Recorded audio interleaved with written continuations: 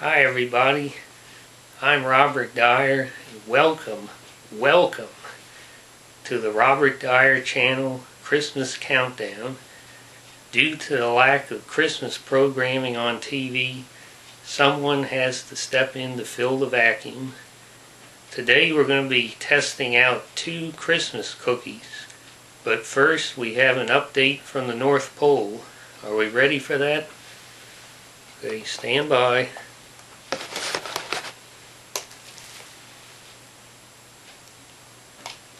Steerbuck here with 19 days to go and your North Pole weather update.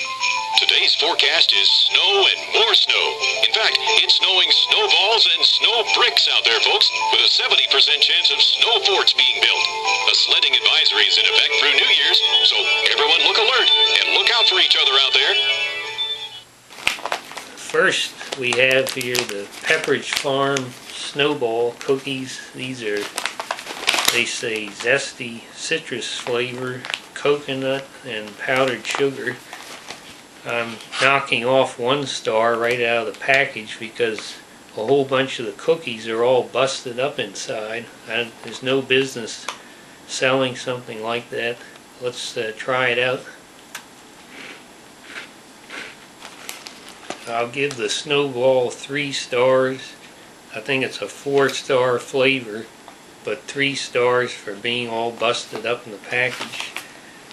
Second one here is Milano slices. These are peppermint with chocolate.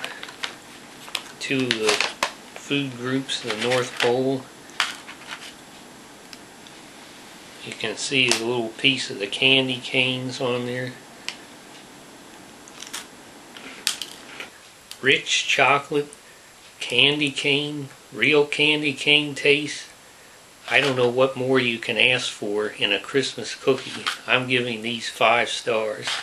Thanks for watching, everybody. I hope you'll tune in tomorrow, and I'll see you next time. Bye, everybody.